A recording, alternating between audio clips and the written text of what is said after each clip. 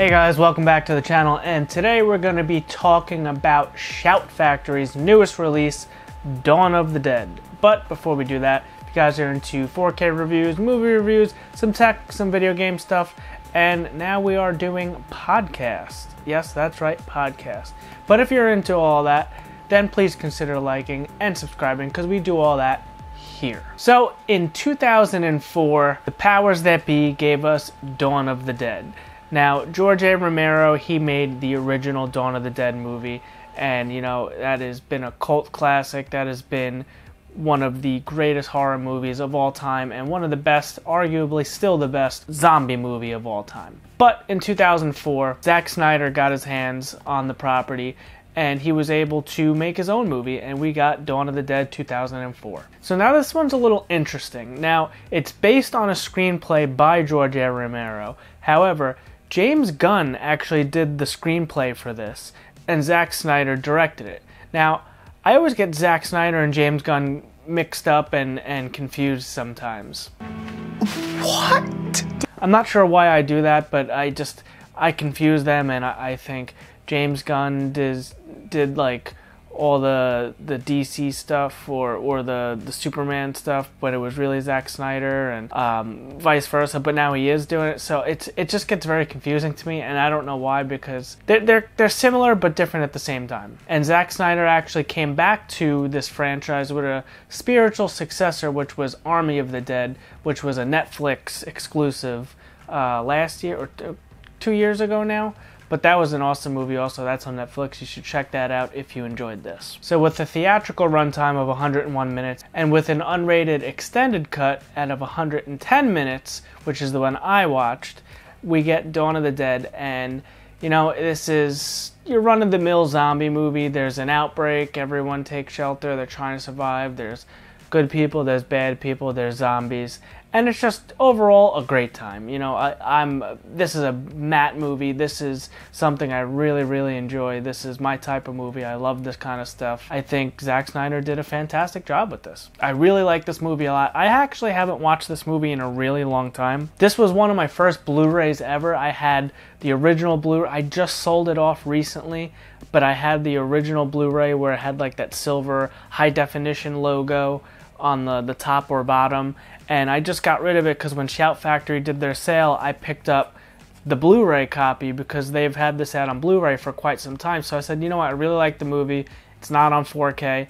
Let me grab the Blu-ray. And a couple days after I bought this was announced. So here we are. However, this Blu-ray is included in the box here, but we'll get to that. So a few things about the movie that I really enjoyed. Tom Savini popped up in the movie. He was in a commercial on the TV. He played like some sheriff, and he was like the badass sheriff. He had a couple minutes of dialogue, but it was pretty cool to see Tom Savini pop up in this. I love when he pops up in like all horror movies generally. Like he was in From Dusk Till Dawn with Robert Rodriguez's movie. Tom Savini pops up in so many things. It's awesome. I love seeing Tom Savini pop up in just random stuff. Also, another thing that was really cool, there was I guess not so much a montage scene. I guess you could say montage. It's just halfway through the movie where they're just showing how everyone passes the time. They played a little musical number.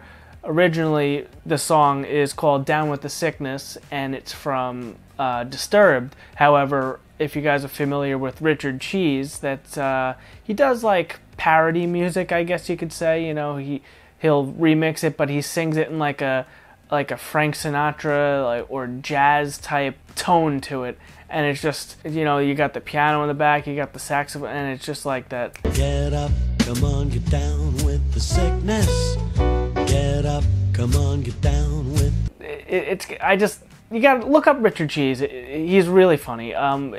Awesome music, and he did Down with the Sickness, and they did a montage with that, and I thought that was pretty cool. So overall, I really do enjoy this movie. This is a fun movie, you know, and also it takes place 90% in a mall. Like, the mall is like one of my favorite settings for a zombie movie, or just even any movie, even like 80s movies. You go back to the mall and you see all the neon colors and stuff. I think a mall is a really, really great set piece for any movie, and I really enjoy the scenes that take place in the mall in this, which is almost the entire movie. Then you had Andy with the gun store across the street, and they were talking back and forth to each other with the whiteboards. They were playing chess, and they were calling out celebrity names that the zombies looked like, and they were shooting at them. Just really cool. I think they had a great time making this movie, and I had a great time watching the movie. So overall, I would give the movie itself like an 8, maybe an 8.5 out of 10. It's a really fun movie. If you're into zombie movies, I think you should check this one out if you haven't seen it yet. Let's talk about the 4K. So like I said, I have a long history with this movie on physical media. I had the original Blu-ray, then I upgraded to the Scream Factory Blu-ray, which I actually haven't even opened yet. And it doesn't look like I'm gonna, because it's included in this 4K set. Now, one thing I wanted to notice, the box art is different, and generally when Scream Factory does their Blu-ray to 4K releases, they don't always change the box art, but I appreciate that here. However, I almost like the Blu-ray one a little bit more just because it's different, because I think this is the theatrical poster, and it would have been pretty cool to maybe get something like this, or some maybe reversible art, or switch them up on the inside or something like that, but that's not what we got here. We have just the traditional theatrical poster. Pull that slipcover off. Same thing on the inside. Once you pop this open, we have our 3 discs. So on 4K, we have the unrated cut of the movie only on 4K. Then we move over to Blu-ray and the Blu-ray theatrical cut. So you get unrated and theatrical both on Blu-ray, and just the unrated on 4K. Also, same disc art on all 3 discs, but it does say 4K right there in big bold letters, so can't get them mixed up. However, it would have been nice to maybe change the colors or something like that. And also, no reversible cover art, so that is a bummer. Especially like with these collector's edition with the slipcovers, they generally have reversible cover art, not in this case. Alright, visuals. So right off the bat, I do want to say over the previous Blu-ray, which is still included in this set, it's an upgrade, but I wouldn't say the biggest upgrade. If you have this Blu-ray and you're happy with it, I don't think you need to run out and go get this. With that being said, there is some scenes that look very, very good, and there are some scenes that look very, very okay. Now, I don't know if that's the choice of cameras they used to shoot this on. I don't know if that was the director Zack Snyder's vision to have some scenes look like this, but some scenes looked like they had like a weird blue filter on it, where some scenes looked very natural. It was kinda all over the place, but you know, it didn't really take me out of it, but it also is not the best 4K presentation I've ever seen. So I just want to get that out there. It's not a bad disc at all by any means. I still think it looks really, really good. Is it worth the upgrade at the $27 over the previous Blu-ray? Maybe not. I mean, again, if you have that Blu-ray, you might want to hang on to that, wait for a sale. If you're a huge, huge fan and you have to have it, then I don't think you'll be disappointed, because it is, I would say, maybe 5 to 10% better than the previous Blu-ray. I've said this in other videos. This one is kind of like a scene-for-scene basis, where some scenes look really, really great, and some scenes look just okay. But also, I want to note, I'm reading on the back and it says it's a new 4K restoration, because this does have Dolby Vision. They did a 4K restoration of the original camera negative, and then only the 4K is the unrated version. So with the unrated version, they clipped in all the extended scenes, which are not technically a new scan. It says that they were unrated inserts from the 2K digital intermediate. So those could be the scenes that actually change from the 4K scan to the unrated scenes, which were only a 2K intermediate scan.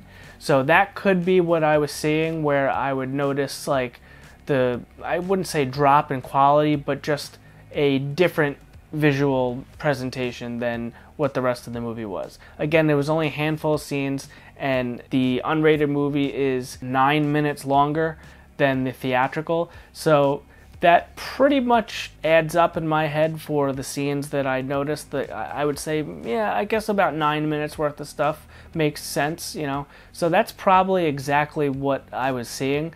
I was noticing the 2K intermediate step down from the new 4K scan. So I just wanted to put that out there.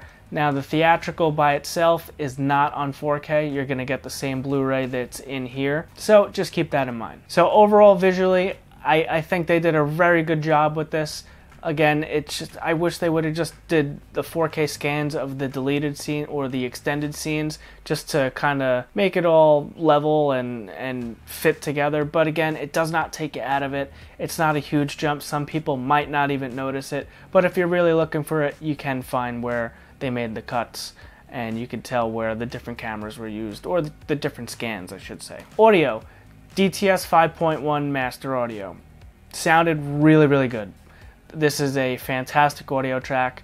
I was a little surprised they didn't do a Dolby Atmos track when I saw that they were doing Dolby Vision, but still I think the audio track didn't really need it to be upgraded to the Atmos. Although I would have loved an Atmos track, I still think this DTS 5.1 sounded really great because it made perfect use of all my speakers, and I was very, very happy with the audio track here.